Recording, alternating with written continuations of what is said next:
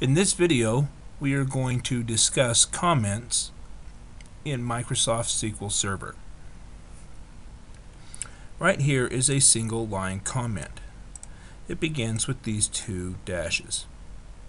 That signifies that this line will be a comment and the database management system will ignore it when this SQL script is run. And once there is a carriage returned, that ends the comment. So you see here, this is a valid SQL statement that will run. Right here is a multi-line comment. It begins with the /* and ends with the */. Everything in between these two symbols is a comment and will be ignored. So here I put my author, the date, and the file name. And then here is another valid SQL statement. So you'll see when this is executed, we have results from the first query here, results from the second query.